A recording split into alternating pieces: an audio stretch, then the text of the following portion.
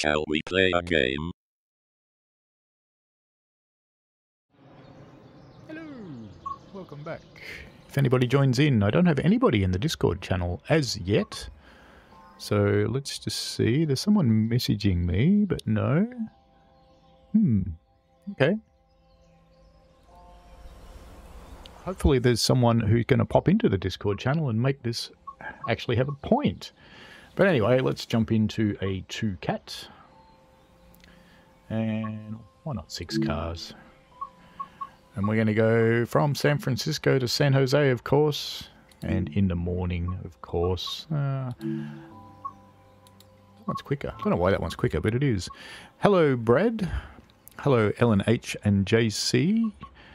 You should be able to unmute yourselves. I think I can unmute you. No, I can't.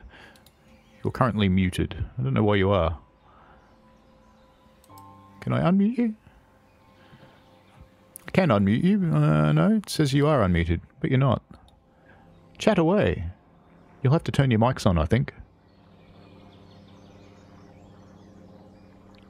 Shouldn't be anything stopping you from being able to talk. Ah, there we go. Brad's got his mic alive. And I think, is chat going out on the thing? Doesn't really look like it, to be honest. You want to say something, Brad, and I'll just see if it goes out? It's not coming through to me either. This is weird. Let me just check the sound thingies. Maybe it's not right. Volume mixer. Discord should be going out on chat. It appears that it is. Let me just set the chat volume. Try now. Give it a crack, Brad.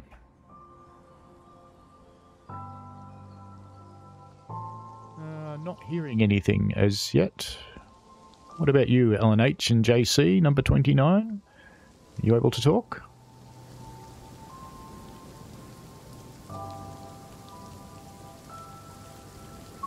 Should make sure that chat's part of the stream mix too. I should have done this before. Routing chat is now part of the stream mix, so let's try that. Feel free to have a chat. No, we're still not getting anything coming out of there. What about my own volume settings? Let's have a look.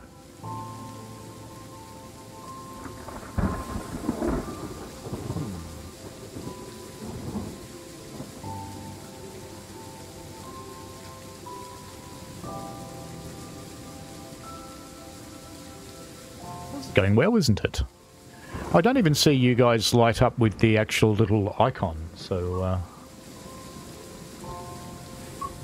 we're not getting any sound out of Discord at the moment, which is a bit sad.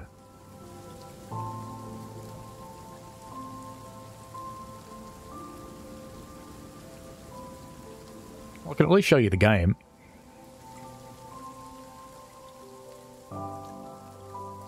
So you can see the game now, at least.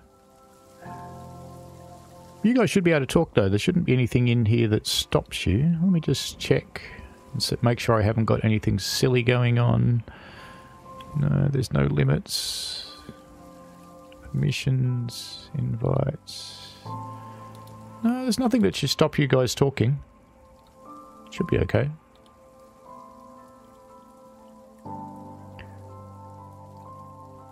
It's not going to go very well to talk about Train Sim World if we can't get any voices.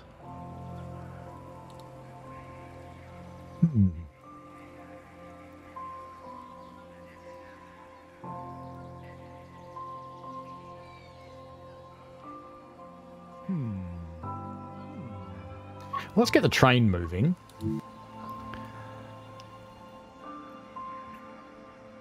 See, I see you unmute, Brad. I see your mic go unmuted, but then I don't see you, the little icon come up that says you're talking. So I don't think your voice is getting to Discord for whatever reason.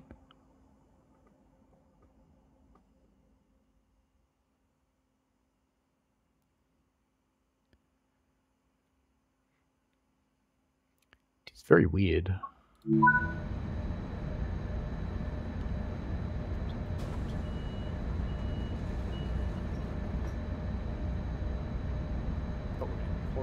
car for a moment. We are in a cab car, aren't we? I think. We are in a cab car. Wow. Could have sworn I picked a locomotive, but that's okay. That's fine.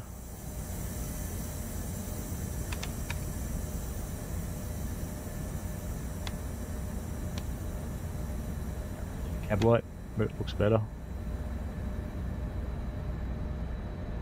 Alright, get on the switch.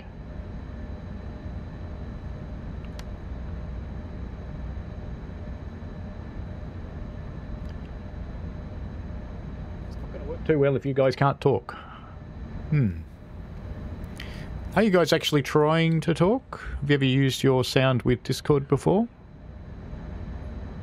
LNH, I can see you've unmuted. But there's no actual sound coming through for you guys.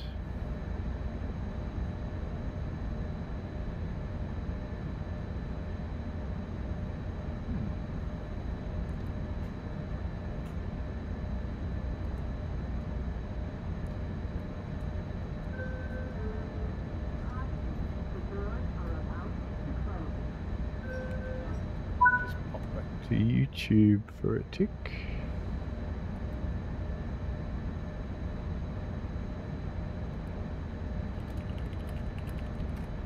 Looks like the open mic's not working that well, so maybe we'll just take the questions in the YouTube chat, I guess, since the open mic doesn't seem to work.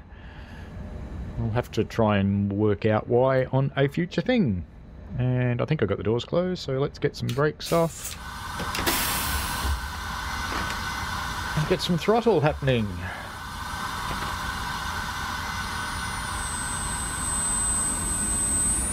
Can't at the moment. Why not? Oh, because the reverser's not in. You donkey. Why can't I move the reverse though?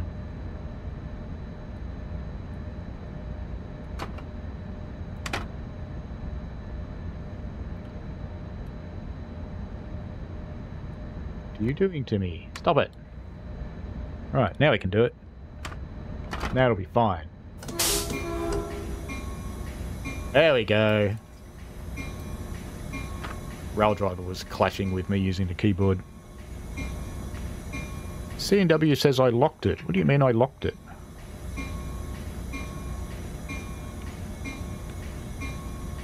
Let me get this over the other side of the screen. Stop it.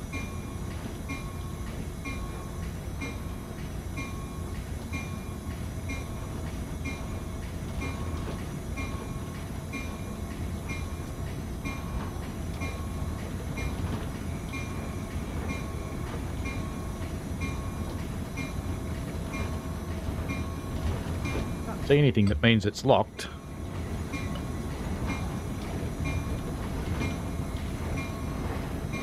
My other half just reached in to get my teacup so she could probably refill it or something, not realising it was actually full of hot tea, and just burnt herself and is now glaring at me. Not my fault, I didn't do it. Oh, let's get rid of this horrendous bell anyway. But what do you mean I've locked it, CNW? Can add more people. Can't see anything that stops people talking. Let me just check the permissions. It's not private. Advanced permissions. Manage channel distribution. Just seeing if there's anything that stops people talking. So people can join it, that's fine. People can speak.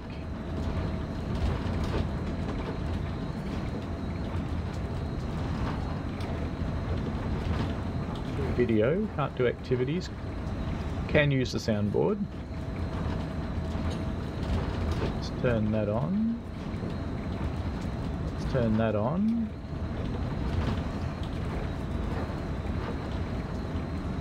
Do that.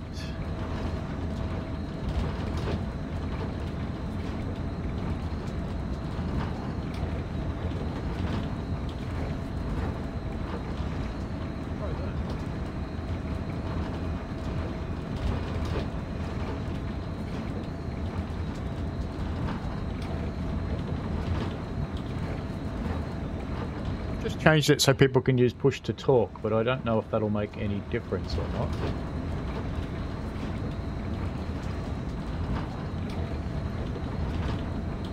Okay, that one lit up at least. But why aren't we hearing sound come out anyway?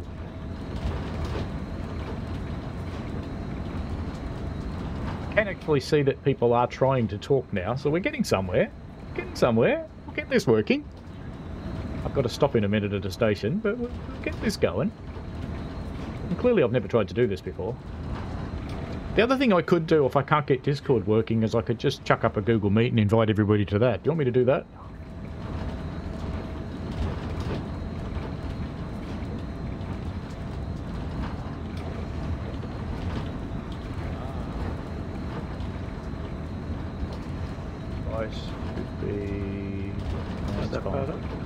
There we go.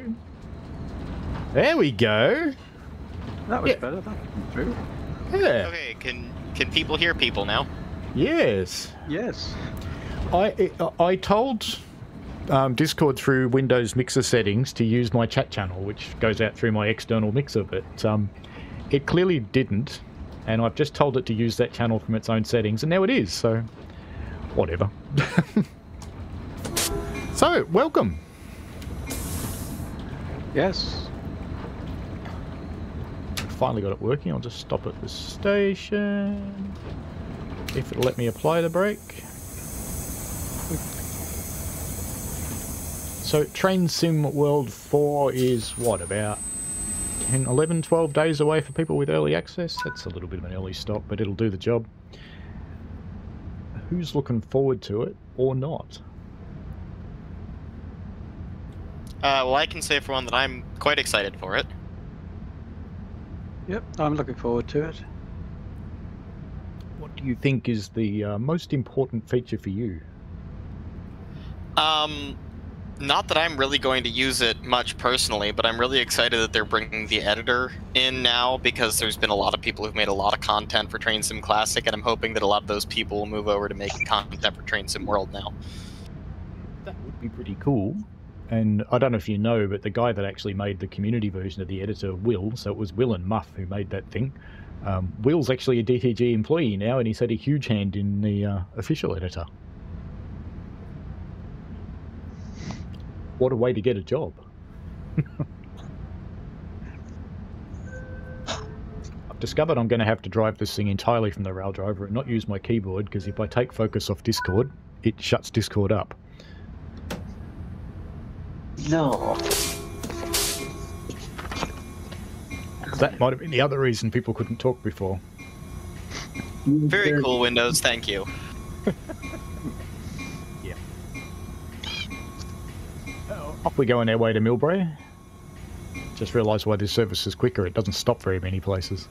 That's probably a good thing. Looks like Eliza's got in as well.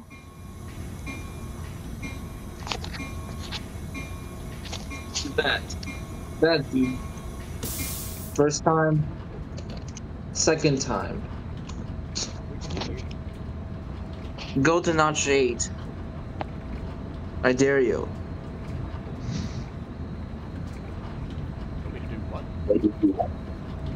Go to throttle 8. Just for you. Because I'm going to notch 4, bro. What are you looking forward to or not for Train Sim World 4? The PC editor is one thing I'm into, but the fact that it's too expensive, and the next thing you know, why would we have another version of TSW, and it's like, I hear a month. That's the one thing I like behind it. And another thing I like behind it is investment. Let's talk about some of these things. Let me, actually, I'll just turn the game down a bit, just to make it easier for other people to hear it. Close the window. It's not open. I've turned the game down, so it'll be easier to hear us. Perfect. And hello, Benjamin's brain in a jar. Come and jump into the Discord if you wish. Join in. let's have a look at.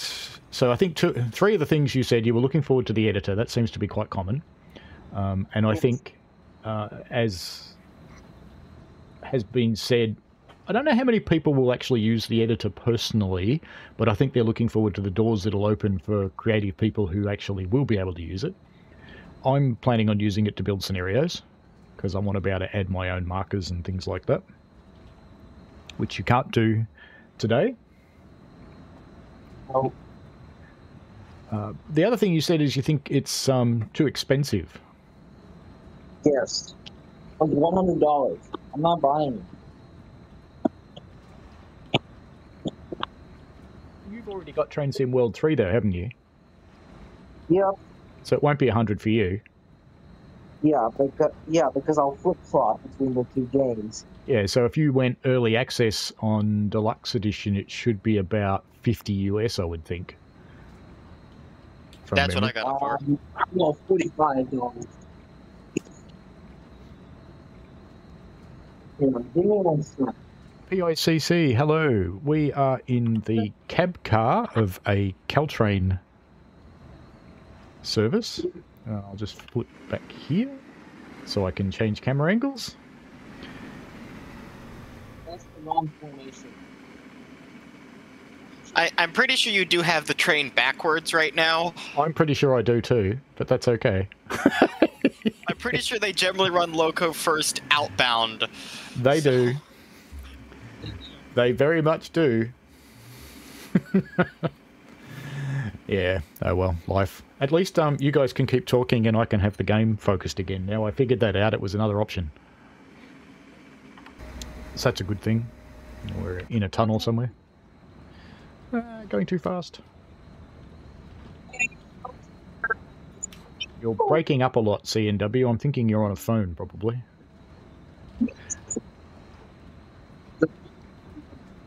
Trainmaster says early access for Deluxe on Xbox is $80.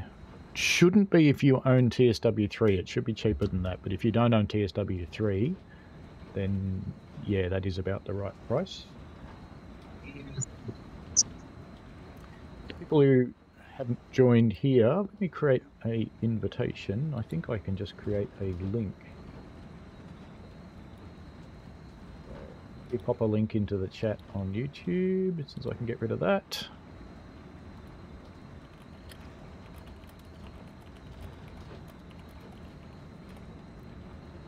There's a link in the YouTube chat now for anybody that wants to join. 6 miles out of Millbrae,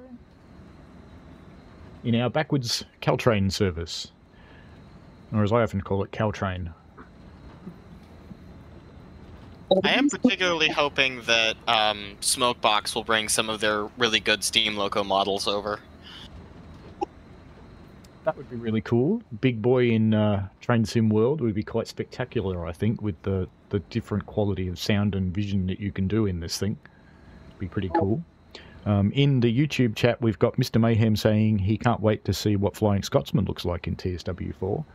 I can tell you that if you like the modern Flying Scotsman, I'm not going to give you any details, obviously, because they haven't done a launch stream, but you will be happy.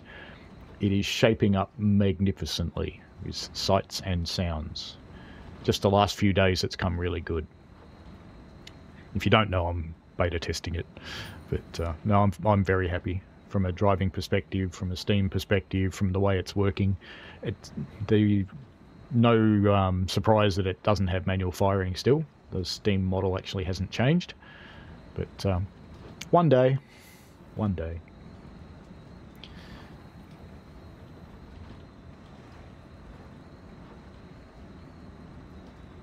Trainmasters, this is US prices, I assume. Trainmaster, standard $39.99 and deluxe $55.99. Yeah, that's the kind of pricing I'm expecting. And the special edition, $87.99. Special edition's worth it if you don't have those routes and you want them. Marcel says about £54. So yeah, that's about the kind of pricing I'm expecting. And in Australia, I know it's 56 Australian dollars for deluxe if you own TSW3, and you early access. Standard, the special edition, sorry, is about 108, I think. But like I said, you'd only buy that if you didn't already have those routes in TSW3. So don't go and buy routes that you've already got. 4 miles to Millbrae now. So how are people feeling about paying for the game each year? I know that was very contentious in the launch chat, and along with the other mods, it did regrettably have to silence a few people who were just going crazy about that, repeating the same thing over and over and over and over and over. But how do people feel about that generally?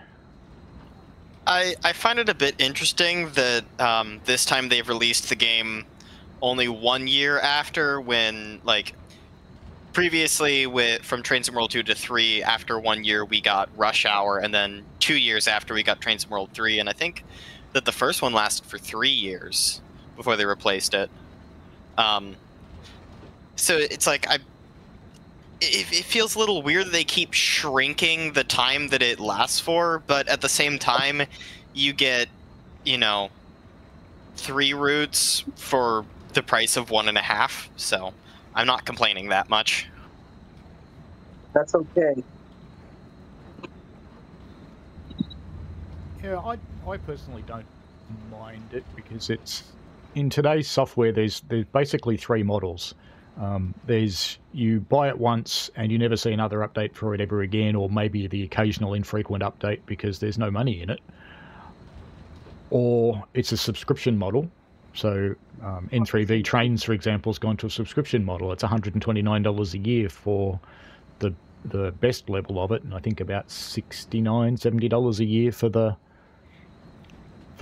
second best, but you still have to buy routes with that one. Or they go to an annual pricing. So I don't know if it is going to be annual pricing, but I really wouldn't be surprised. And I do agree there was a long time between the first one and the next one. So between 2020 and Train Sim World 2, that was quite a long time, and they rewrote the way the game works in that time. So I think that's why it did take ages. And then when they were going from 2 and they came to Rush Hour, they rewrote the game again and moved, I'm pretty sure that's when they moved to 4.26 Unreal as well. So those 2 events did take a long time. I kind of think that's why there was the durations there. Speaking of the Unreal version, and it's perfectly fine if you can't tell us, but have you heard any whispers of them thinking of moving to Unreal 5? I haven't heard any whispers. I know that there are people who work at DTG who themselves have done experiments with Unreal 5, but I haven't seen any signs of that moving into the game. That is a massive change, because the lighting model is different in Unreal 5, and the way that scenery is drawn is dramatically different in Unreal 5, so it'd probably be another total game breaker, which would take a long time to do that port and then fix all of the backwards compatible stuff again. So will it happen? I think it probably has to, because if you don't keep up with your game engine, if you're going to be releasing on a regular cadence with new routes, people are going to hate you. So I think they have to move there sooner or later, but they're not doing it now. I should probably start paying attention, because I've got to stop soon. You also missed a ton of brake crossings. Yeah, I'm trying to talk to people, though. We'll just pretend the horn's happening. It's all right. I will just mention that a lot of these crossings are quiet zone crossings, so you wouldn't blow the horn for them anyways. In real life, they actually blow the horn, but on all of them, it's all true. No, they don't blow the horn at all of them at Caltrain. I used to ride Caltrain quite often, and they don't. And when they do blow it, it's things like this. It's not a big, long, drawn-out thing. Trainmaster's in the YouTube chat and says, true, but that much money for 3 routes and 2 other locos. I don't think that's unreasonable for 3 routes, but you clearly think it is, which is okay. Trainmaster also says that they're excited for TSW4, but don't like the idea of having to pay for it every year. They're not that happy about that and don't want to pay for the same game again. Yeah, that does seem to be a relatively common view. This train's very hard to control with Rail Driver. It really is. Hopefully I don't Nebworth this. I think it's going to be okay. I think it's going to stop in the platform even. Wow.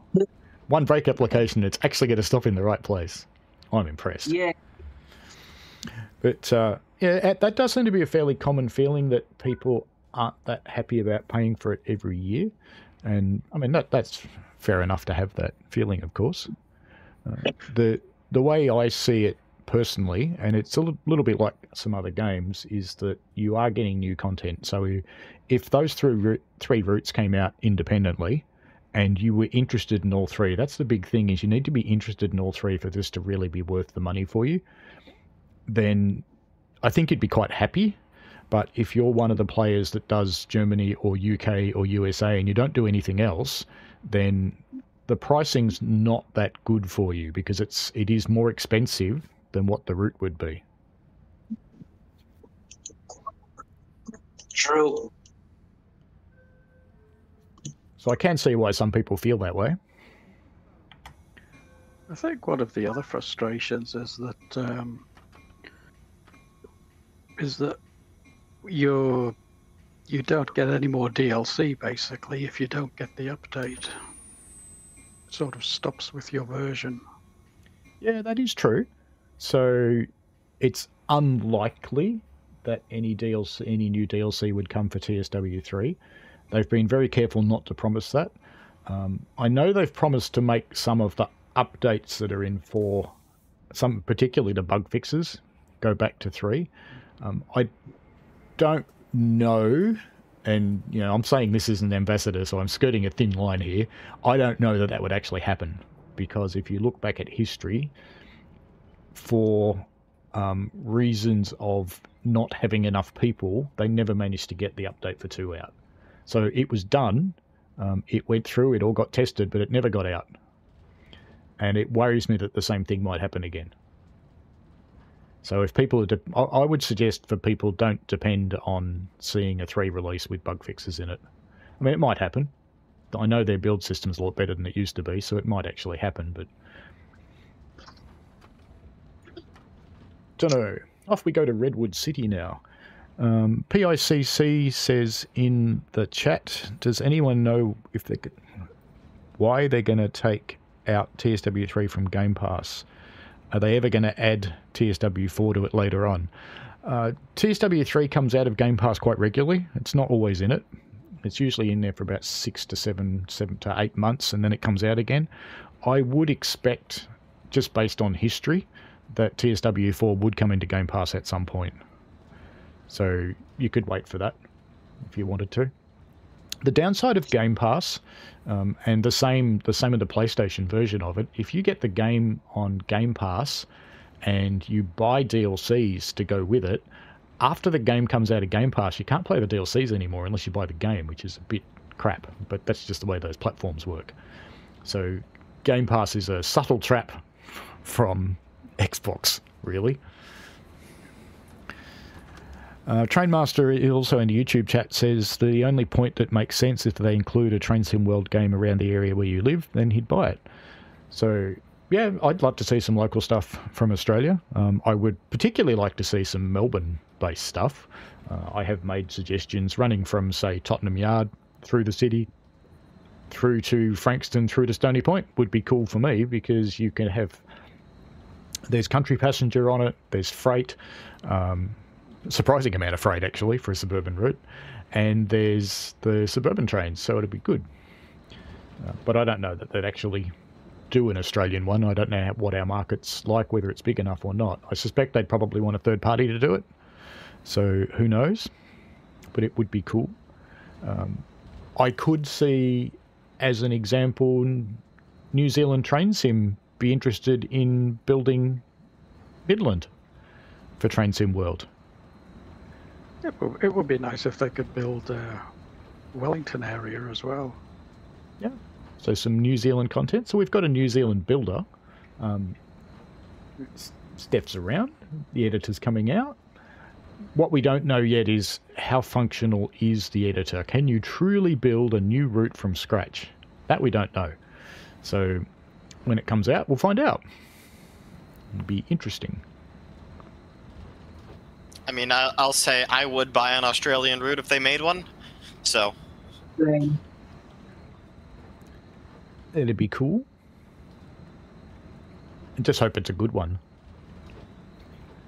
And not something that's really esoteric. So as a Melbourneite, if there was a Sydney route, and I would think Sydney and Melbourne vie for who's got the bigger population and who buys more stuff. We're fairly equal now, so you could, as a game, you could probably pick content from either area and do okay.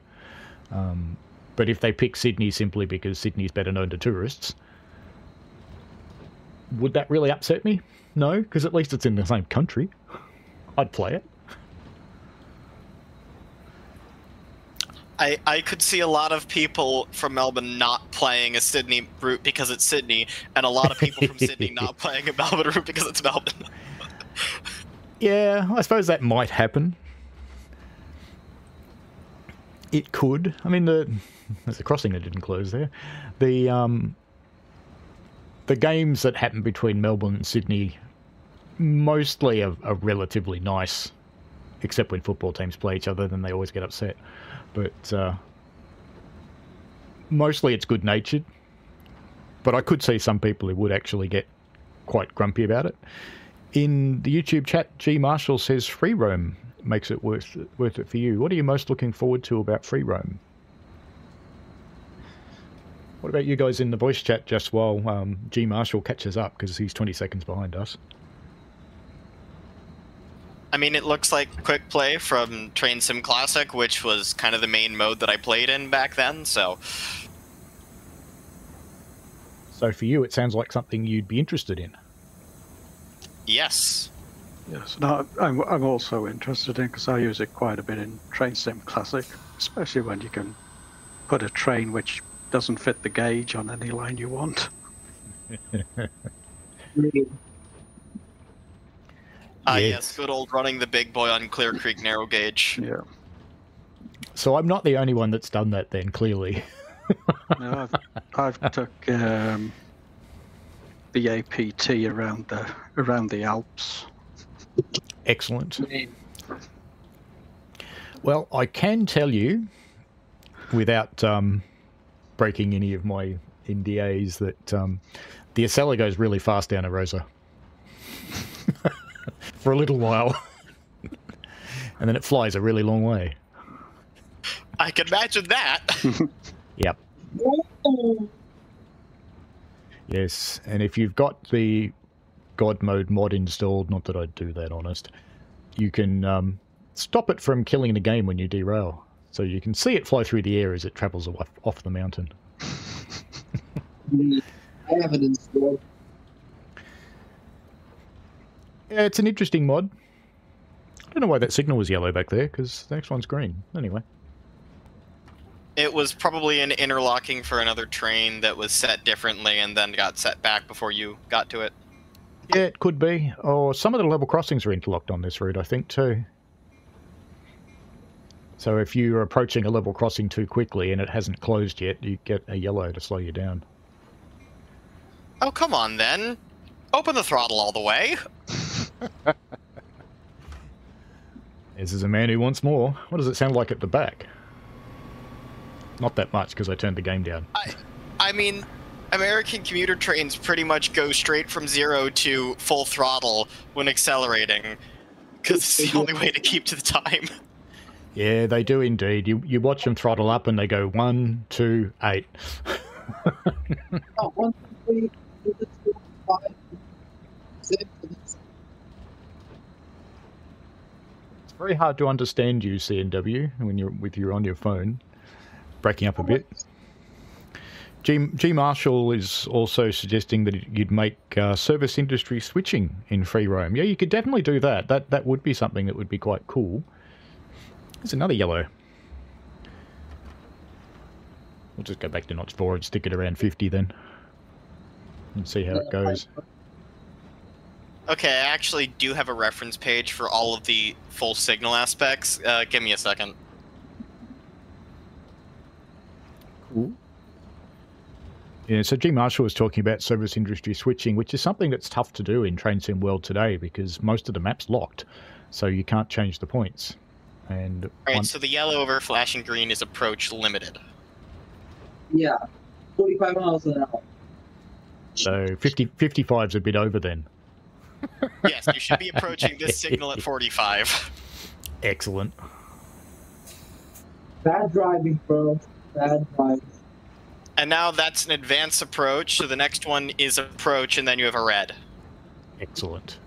So we probably... Oh, that might be for my stop at Redwood. Well, that's still 5 miles away, so it shouldn't be. We're probably just catching up with another train. Since we're not stopping and they are, it's the joy of an express service when you've only got one track. Here's another one coming the other way. Yeah, it's just being able to actually switch things, I think, could be a lot of fun. I'm not sure, because I didn't quite understand the answer that was given in the stream, whether free roam can be done in the timetable or not. Because it would be cool to stick a train in among the other trains, but I don't know if that's what it's going live with. This is a man who wants to cause chaos. No. Yeah, How did I go from handle off to lap? Thanks, rail driver. it's easy. Just use your keyboard instead. Well, then I have to take focus off Discord, though. So that's actually an approach. The next one... Okay, now it's advanced approach, but you should be slowing to 30, regardless. I love the way the brakes are working in this. Not at all. It's not having fun with rail driver today. Oh, I know why. It's because I've got rail driver calibrated for TSW4. It's different now. It's probably picked up the calibration file from that because they share folders. That's life.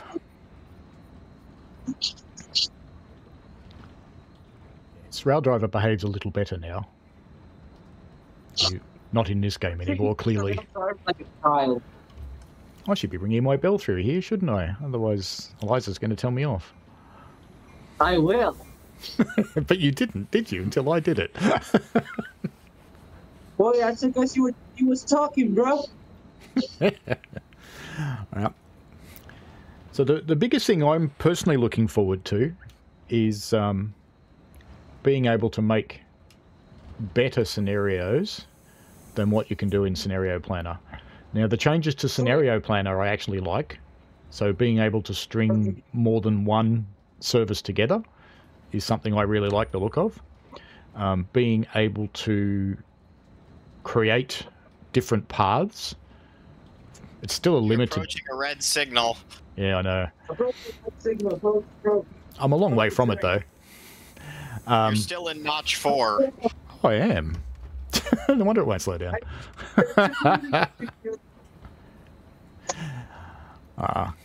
Doing well today, aren't I? Now we'll be fine for the red, and it's gone back into notch 1. Thanks, rail driver, being helpful, as always. Yeah, so I think being able to make better quality scenarios, both in Scenario Planner and using the editor, is something I'm really looking forward to. The ones in Scenario Planner I know console people will be able to play, so I suspect I'll probably concentrate on that aspect.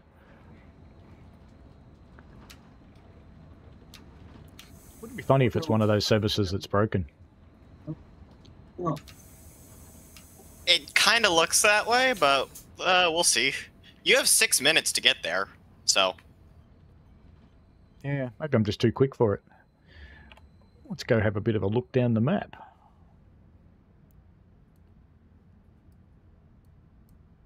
Yeah, we're following another train. There it is. So it's not broken. We're just going to be cruising along following another train, and there it's gone yellow.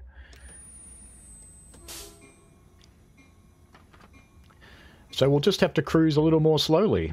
So they won't be going into notch 8 straight away. There's no point. That's okay. Because I do kind of like making scenarios. And I think some of mine on the Creators Club thing have quite a lot of subscribers, so people seem to like them. Shiny rain. Either that or it's just the YouTuber effect. Oh, yeah, that's possible. Who knows, really? It's one of the interesting things is you can ask people what they think, and do they tell you the truth? Who knows? Is everyone else hearing that crackling? No. Yeah.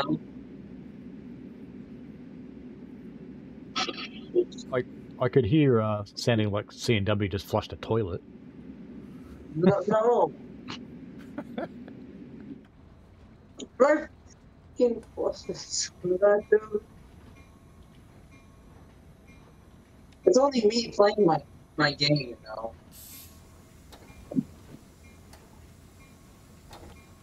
Sorry, people, this train's not for you. You should have got on the previous one.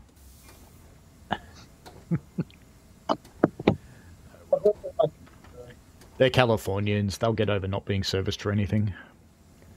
Because California is full of... by the time the train's left San Francisco, someone's probably stolen it anyway about South San Francisco. I mean, it will melt in the rain, though. Yeah, that's true, because it never rains here. Funny thing about a desert. Yeah. Yeah, it is that. I did used to live here. That's actually something I appreciate a change between when the first video of Alva came out, which is the new LA route.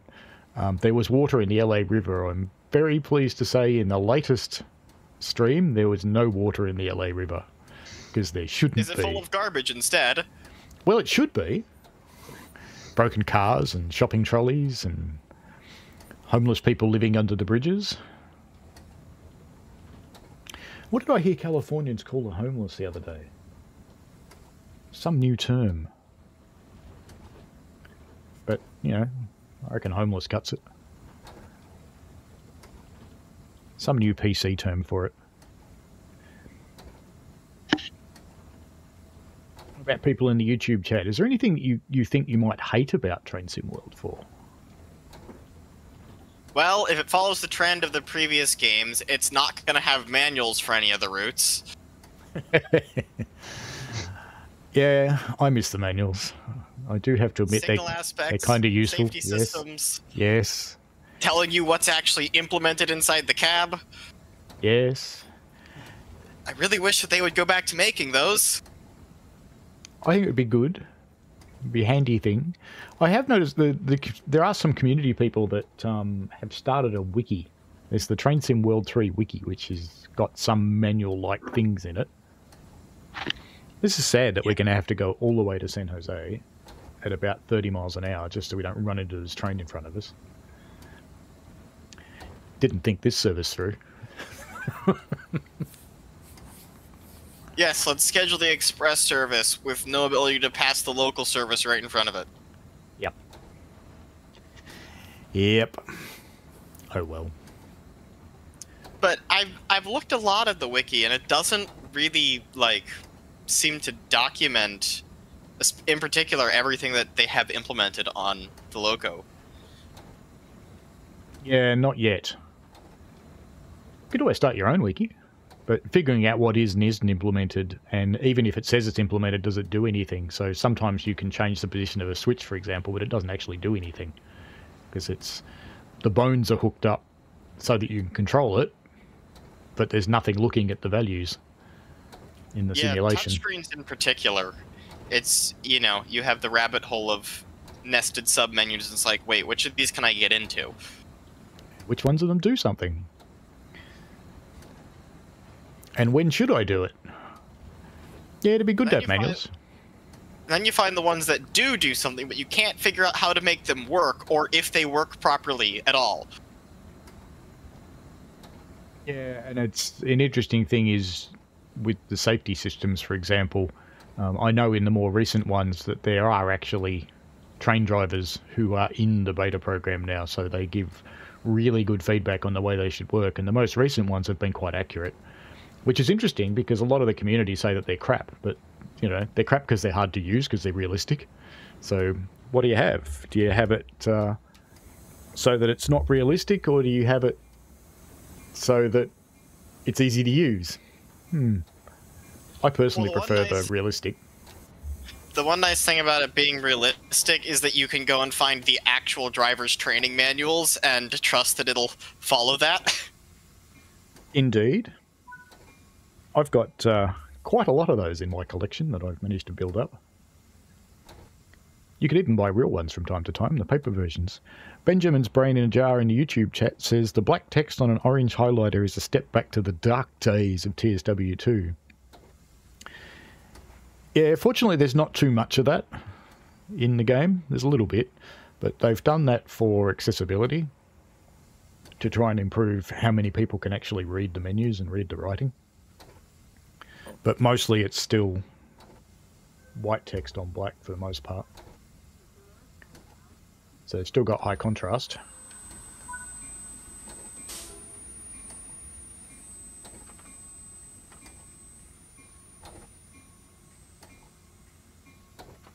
Because we stopped, we've got a green, so train will be bunched up now, straight to 8.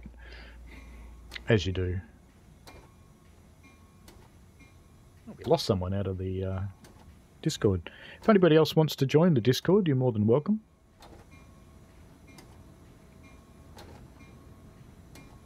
Be careful that you don't cause it to slip with the rain. Yeah, true, it's California train, it wouldn't know how to deal with it.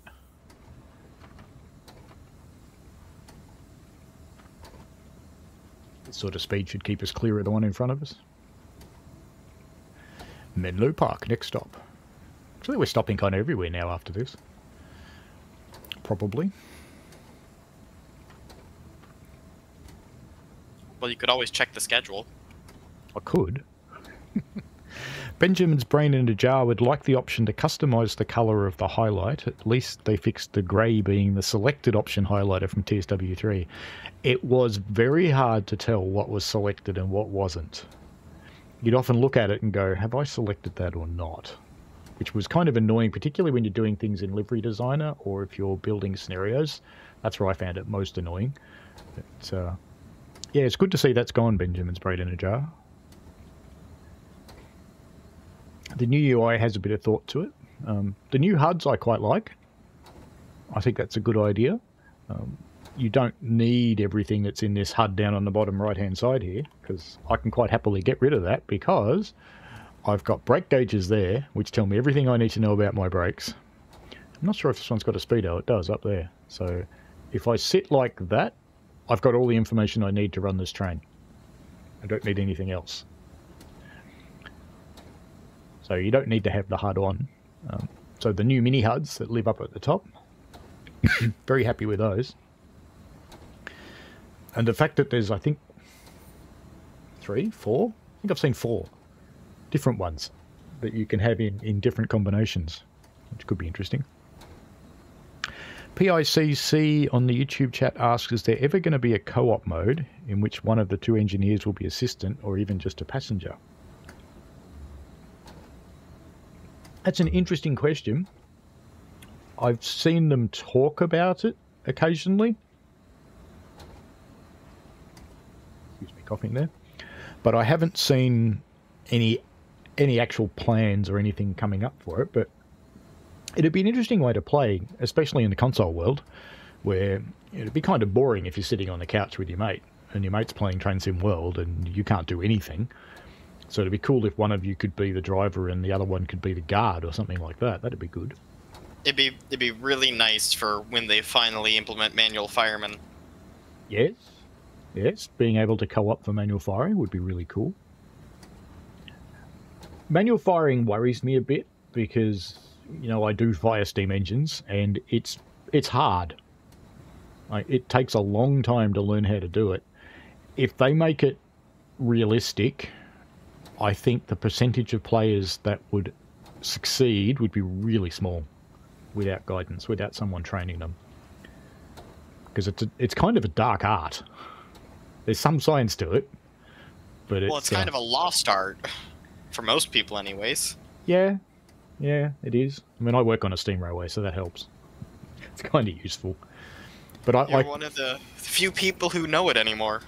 I came out of diesel land and into steam land, And it's taken me a year to the point where they're willing to assess me. So I'm being assessed next Sunday for my certification. So that'll be good.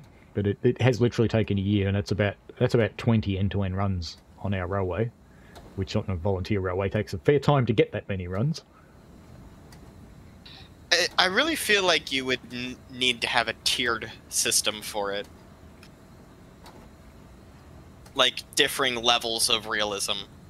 Yeah, potentially. Potentially. You could make it so that if you just throw coal in the hole and you keep your injector on, that could be the first level. Because I do like in Transsim Classic implements injectors really badly. And if you're steaming, chances are your injector's on because you're using the water. If you're not steaming, chances are your injector's off because you're not using the water. But in Train Sim, you just fill the thing and then you wait till it empties and then you fill it again. And that would never work because if you... Clearly, Rail Driver just had a conniption. If you... Exposes the crown sheet. Yes, that's a bad thing. It will go bang. But if you tried to operate that way, even if you weren't exposing the crown sheet, if you try and put in a lot of cold water at once, your steam pressure is just going to disappear completely. I'm supposed to stop here. Good luck! Handle off should not be more braking than service, game. Stop it. Hello, Pugface Music. You can join us in Discord today if you want to, Pugface Music. I should pop that link in the chat again, shouldn't I? It's been a while. I think Pugface has got Discord. How on earth did you make that stop? Oh, I don't know. Really good physics simulation. Luck, I guess. Weird. But anyway, we made it. It's not quite in the right place. We even stopped a little bit early. I never managed to figure out Train Sim Classic oil firing. Yeah, that's a bit strange. I think there's the B4D locomotives on for Clear Creek. I always just leave the automatic fireman on because they just die when I use them.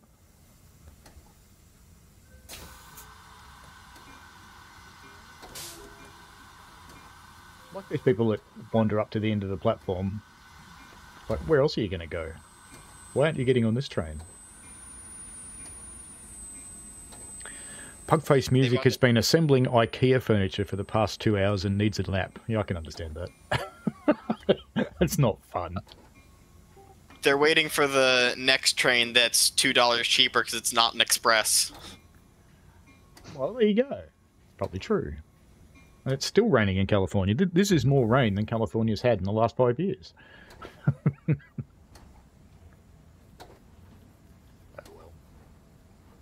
Go a bit quicker now, I think, too, because that other service is stopping everywhere in front of us, and we're stopping everywhere now, so we should be fine.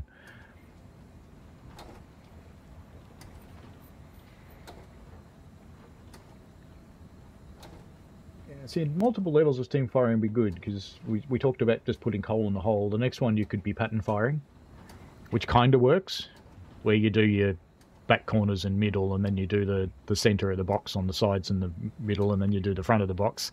If you keep running through that rotation, it does kind of work. It's probably good enough for a game. But I mean, trying to get more granular than that becomes a really difficult physics simulation. It does, and people with a keyboard I think would be okay, because you could use something like the number pad to show where you wanted to throw the coal. But controller people, that could get a little bit messy. Good luck. So it'd be interesting. And there's lots of other things in the art of firing. So there's such a thing as having too much water, because if your water level's too high and it changes with your gradients, you will prime the boiler. Yes. And it might not just be the engine that primes, so the engine might actually get away with it not happening. Here's going to be another miracle stop. Actually, this thing resets its emergency brakes really easily, so we'll use them. You might not prime the engine itself, but you might prime your accessories. So something like the whistle, you might give everybody on the platform a bath. Seen that happen. I might have caused it. Good job.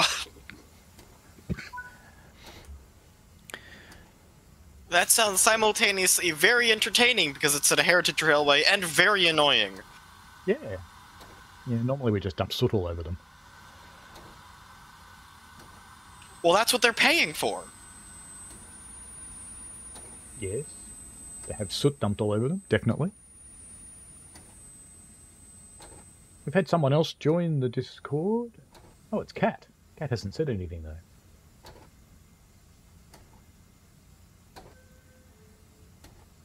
Oops, and I'm starting to roll away with the doors open. Parking brake. That should be an independent brake, but there you go. Off we go. Straight into Notch 8, as you do. None of this bell rubbish. It's a parking brake because you're in a cab car. Yeah, it's probably true. It probably doesn't have an independent handle, does it? Let's have a look. I don't think they do, typically. Yeah. So it's that little one down on the right-hand side. It's interesting that it's got more hardware where it would look like levers would belong, so maybe it's an automatically operated independent brake or something like that, so it's only on or off. It would have to apply the one on the locomotive, so... Yeah, it probably could do the cab car one, but it doesn't make that much sense to do the cab car one, because the main reason you're touching the independent brake at all is to bail it off so that your dynamics still work. Because these trains do have dynamics. They use them for most of the stopping power. I don't think that the independent actually stops the dynamics from running in this game. Depends on the train. Some of them it will. The Sherman Hill and the Cajon Pass locos it definitely does. On those ones you have to keep bailing off, otherwise your dynamics will cut out. Which is not cool when you're halfway down Cajon Pass and your dynamics cut out and you go for a roller coaster ride after that, because there's no recovering it. I know that with the MP36 on this route, the dynamics will still run even if the independent's on. I don't know about the F40 though. Yeah, passenger trains actually run their dynamics a bit differently, so that could be why. They tend to allow it. Whereas the freight trains don't, because all they're going to do is lock up and slip. Yeah, passenger trains are meant to stop a lot faster. Yes. And their carriages won't end up piled up all around them. Usually. Hopefully. Yeah. Then again, it's America, so they very well might. Yeah. Or you'll end up driving through a truck that's parked on the crossing for no readily apparent reason. Or a limousine. Yes. Yeah, I don't quite understand the concept of... And it happens here too, so it's not alone for America, but why do people go onto a railway crossing when they can't get over the other side? They clearly haven't thought about it. They go, oh, there's a red light on the other side, I'll just go over there and wait. And they forgot entirely about the back end. What I really don't understand are the people who drive around the crossing gates. Yeah, I actually saw a video of one of the people that subscribes to my channel, and I subscribe back to him, of someone doing just that on one of the most dangerous crossings we've got on Puff, where we're coming up the hill into Emerald, so you're steaming really hard to get up the hill. So there's a lot of momentum going on, and then some clown drove through the gates right in front of the train. And they missed, but it looked pretty close from the angle of the video that the person made, so not good. I have seen too many cars get splatted by Brightline trains like that. That does seem to be quite common with Brightline. But think of it this way. They're cleaning out the gene pool. It's Florida. I don't think that you can clean it out without just wiping the entire thing out. Well, Florida will disappear one day. Yes, and then they'll spread the genes across the rest of the country. Yeah, it's one of those interesting things. Florida and Louisiana are going to be quite vulnerable to ocean rise, but no one seems to care. Yeah, the Floridians in particular seem to not be concerned about sea level rise, despite it impacting them most. Yep. Oh well. They can go and float around with Donald Trump. Yeah. He's an interesting individual, that person. Well, hopefully Brightline manages to build another line somewhere else before that happens. Well, they might need to build a bridge. A really long one. Not like that hasn't been done in Florida before. Yeah, there's a couple of those, isn't there? That go right out into the Keys. Well, there used to be. I think the main one has collapsed, because it got abandoned. Well, no, I think it was collapsed by a hurricane and then was then abandoned instead of being rebuilt the second time. I think Sandy took it out, if I remember right.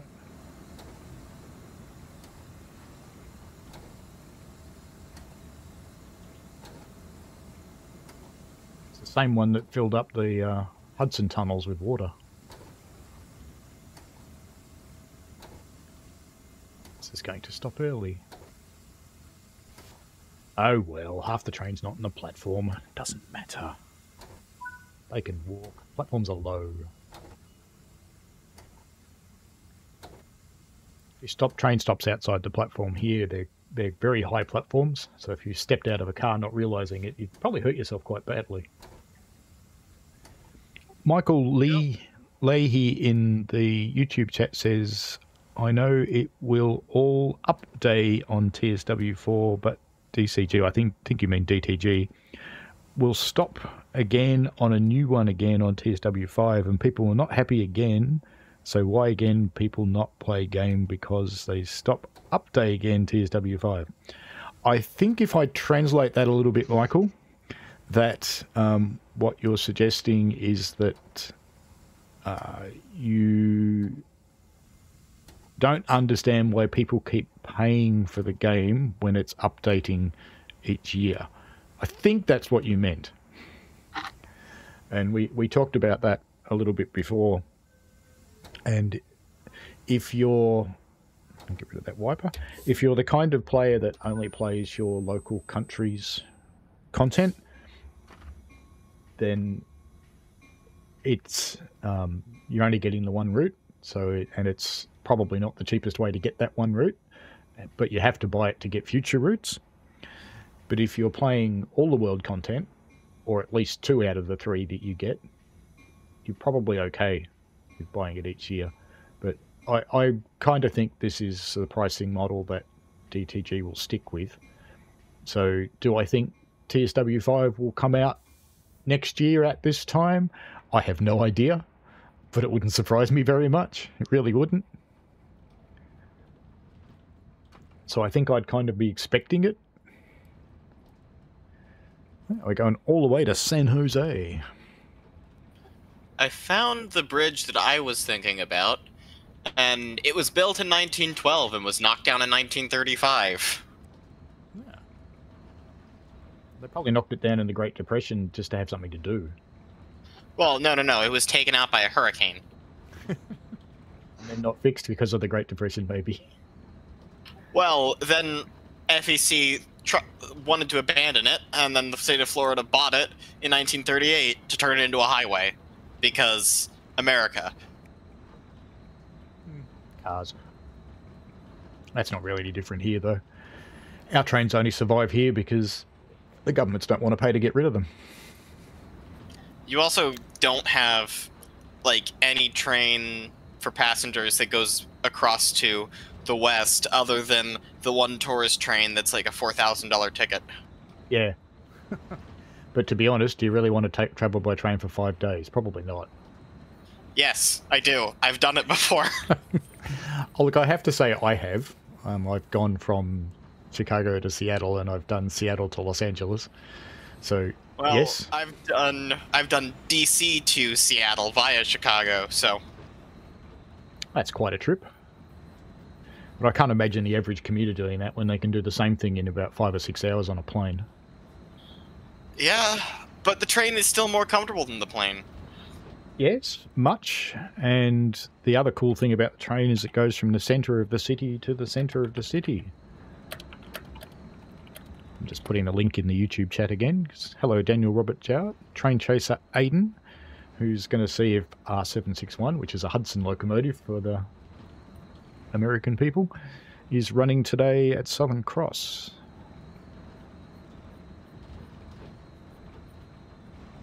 Actually, I shouldn't say it's an American locomotive. It's an American style, but it was built in England. Go figure. That's Victorian Railways for you. Wait, which locomotive?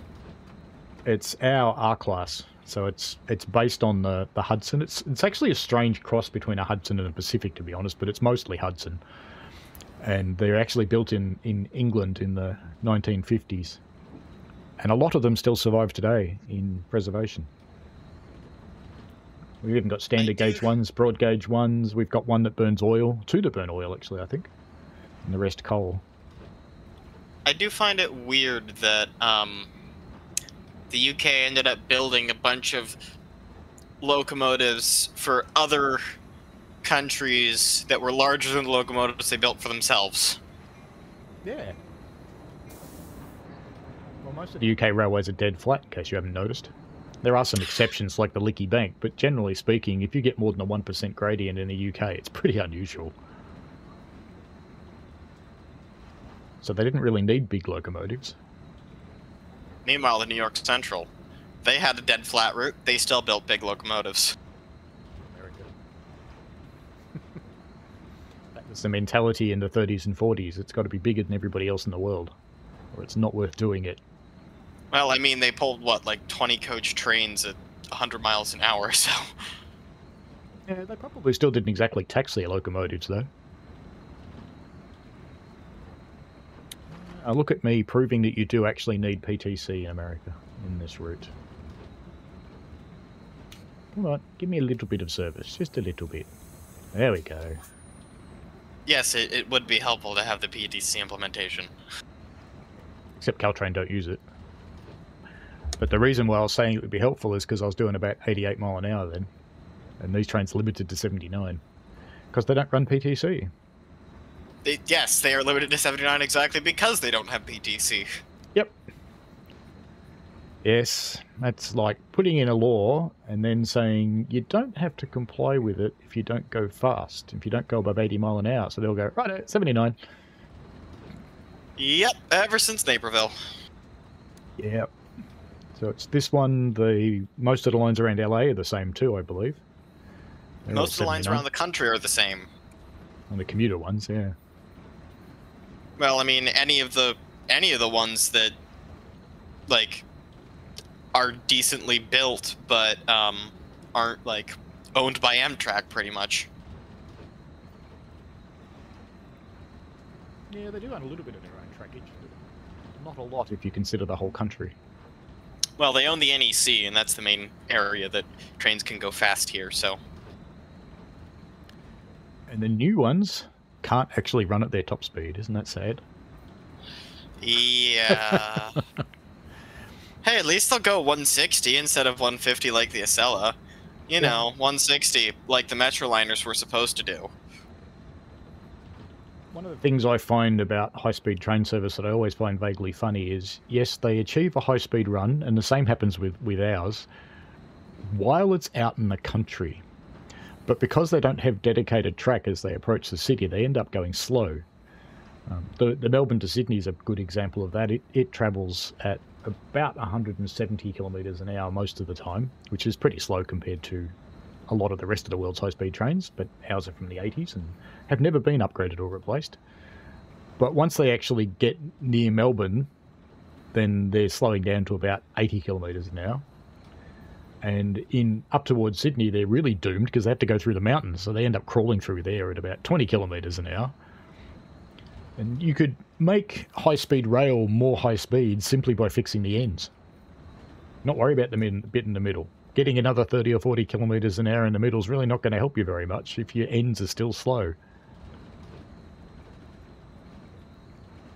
Yeah, but tunnels are expensive, or at least that's what everyone who is tasked with budgeting out ungodly quantities of money to do everything else say. We've just had a big COVID recovery program called the Big Build. which was designed to keep construction people employed during COVID, and it's kept going afterwards because, of course, they're construction projects and they last longer than everything. One of those is a new set of tunnels for our underground railway that cuts north-south through the city. We've never had north-south lines before. So that'll be quite good. It relieves the existing underground system a bit from all of the traffic it had, so they'll get more services through there as well by diverting some lines through the new ones. And they're finally replacing the what was the City Circle ring that went away in the 50s, I think. They're actually replacing that with a tunnel version now. So that work started. It's kind of cool.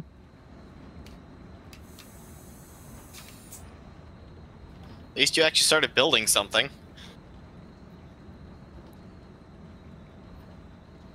Yeah, well, no. Outside California, there's plenty of stuff getting built, but California seems to struggle with it.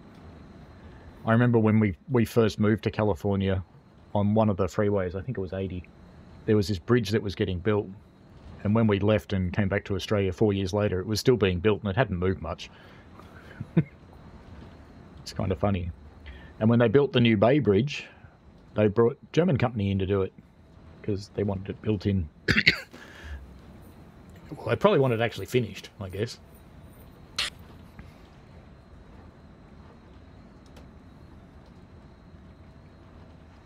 And I did a deployment of fare systems into trains, trams and BART over there. And I brought in team leaders from Australia and I used locals to do the work. And we just kept going through crews, and people that we found that were willing to work and do a good job stayed on, and the ones who didn't want to do anything didn't last very long. But all of my leads were Aussies. As the local leads, we had a couple of good ones, but out of the 10 crews, 8 were Aussies. Just because I could trust them to go out for the night and actually do their job and not disappear on me. It is astonishing to me that 100 years ago we had the most built-up rail network in the world, and now where are we? Yeah, it's not too different from Victoria. I won't go get it because this camera will never let me show it, but in the 1880s, our rail network was huge. Almost every town of any size was served by rail. Not anymore. Well, here, for the most part, the towns existed because they were served by rail, so... And then promptly disappeared when they weren't.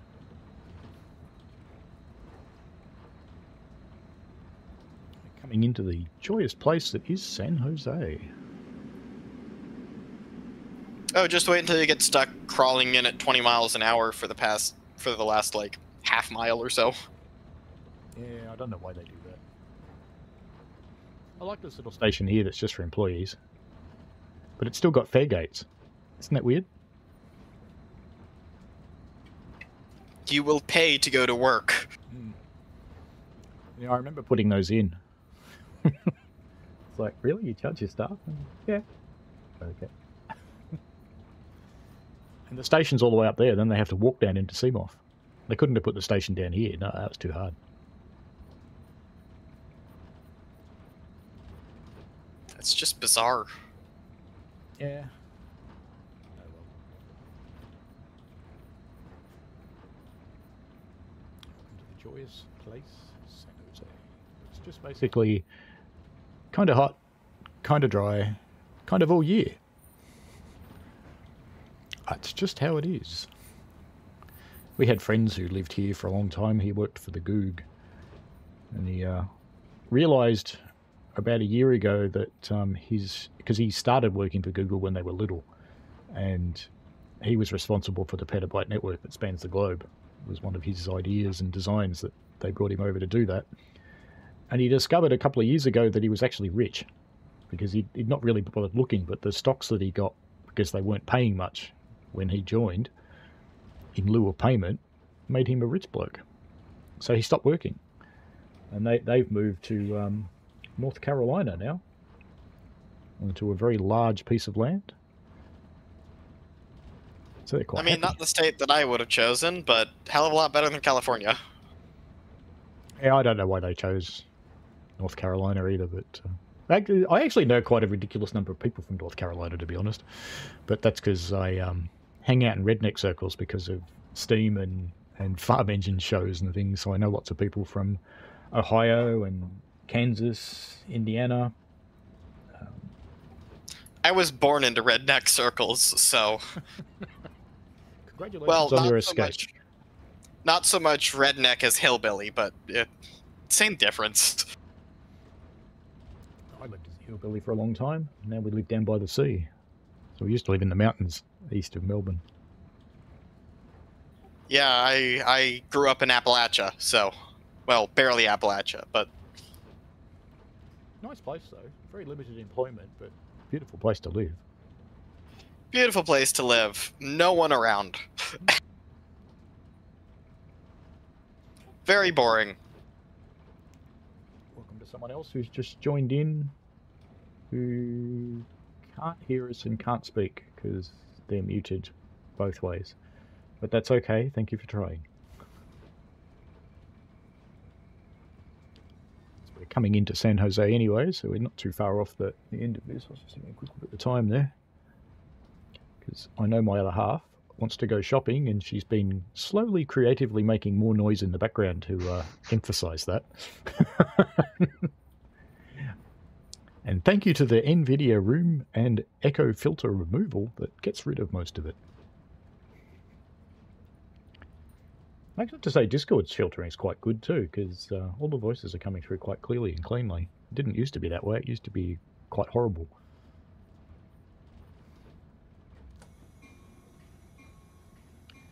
What's the only good thing about San Jose? Leaving. Well, that is the opposite of what you're doing right now. Yeah. I was in San Jose for a conference just before COVID. It's about 4 months before COVID. And I found out where it was and I went, great. Guess we spent most of the nights in San Francisco because it was more fun. Mind you, nights in San Francisco are always a little bit of a challenge because, you know, you don't want to step in someone's poo. And it's harder to see in the dark. And there's a lot of it. I think your stop point is Back behind there, I know. you now. Yeah, I know. I just want to make all the passengers walk there. And I'm tempting fate with this red signal as well. Thinking that the train will actually stop. You're also tempting accidentally walking past the stop marker. Yeah, when it pulls me out of the game. There we go. Now they can all walk. And they'll enjoy it. So this guy stopped down here, but he's probably a Gilroy train.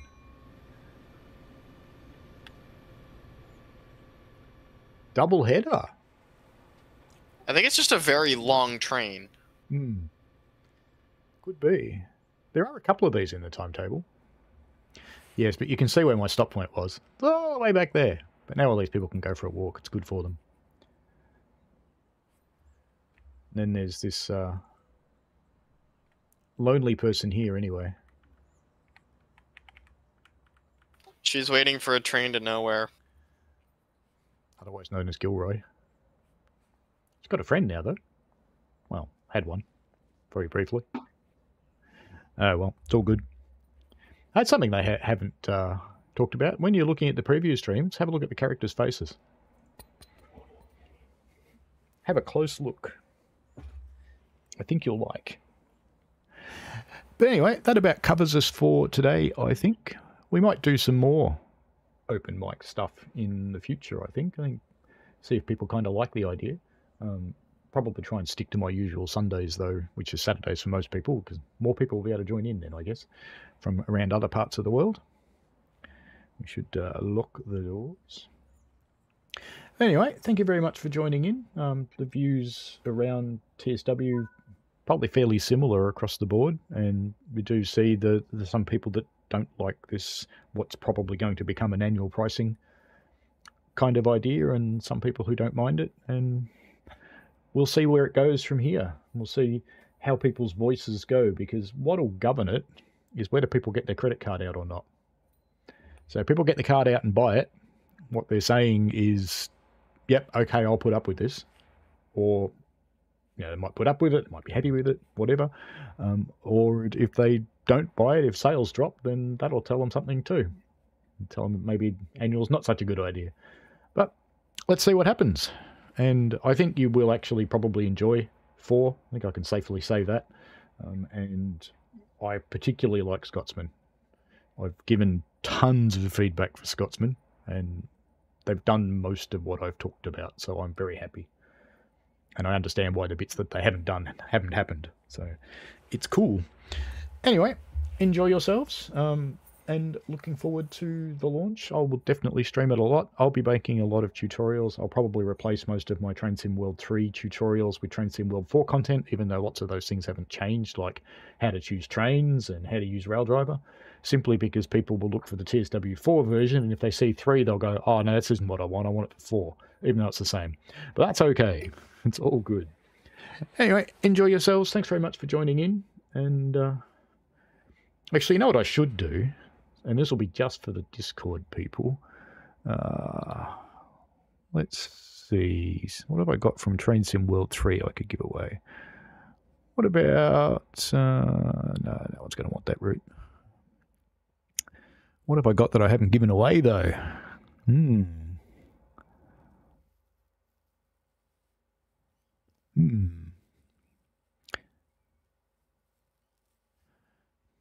There you go. This one. I've got a key for this one. I buy this stuff from the Humble Bundles and then I keep it to give away to people. So I'll drop this into the Discord channel. So if one of you guys wants Peninsula Corridor, go for it. If no one wants it here, I will drop it into a YouTube post later on. So do say so if you take it in the Discord channel. And thank you very much for joining in. I do believe I've had that route since it came out, so... Yep, I've had it for a long time. Yep. And I know that Eliza's got it, even though he can't talk at the moment. All right, I will pop it in the YouTube chat then. Are there any routes you guys don't have? The more recent German ones, pretty much. Yeah, I'm the same. Well, pretty much all the ones that haven't gone on a decent sale anytime recently. There you go, you can have a fight over this. Oh, no, that's RRO. That's old. I thought that was recent, but no, it's not. I just looked at the name. Got Hedberg Lubeck? No, I've given that away. Damn it. I better mark this one as given away too, because even if someone doesn't pick it up right now, someone will pick it up when the VOD comes out. That's it for German stuff. Not much of the German stuff comes out in the Humble Bundle. I guess it's mostly just UK things that turn up in that one. Oh well, that's life. Oh, if you had one from Midland, I could take that one. Do I have Midland? Got Tees Valley. I've got Northern Transpennine. I've got BML, Brighton Mainline. Got Cathcart Circle. Yep, got it. I've got the Marseille de Avignon, but I'd be surprised if anyone didn't have that, since it was free for a while. If it hasn't come out in the past 6 months, I probably have it. Yeah. I'm trying to think. Is there anything else on here? No, because I've given away all the others. Oh well, that's life. Have you got the Long Island Railroad? Yep. Oh well. What about Train Sim Classic? What have I got in here? Yeah, I think I bought the last Humble Bundle there. That won't help then. Clinchfield? Frankfurt? Yeah, I bought the last Humble Bundle and gave away most of those keys to another friend because there was only one in there I didn't have. Yeah, it's how it works, isn't it? Oh well, it's all good. Anyway, thank you very much for joining in and enjoy yourselves. And I think we'll do this again because I get, it's kind of interesting. It's a different kind of thing. and see if we can coax a few more people to join in as well. So enjoy yourselves and see people next time. Bye now. Okay. Thanks for watching, folks. I hope you enjoyed it. I always like to get your feedback in the form of likes and comments because they help me understand what you want. Give the channel a subscribe and click on the tinkly things so you don't miss out on any new stuff. And thanks for your ongoing support. And please, be safe out there.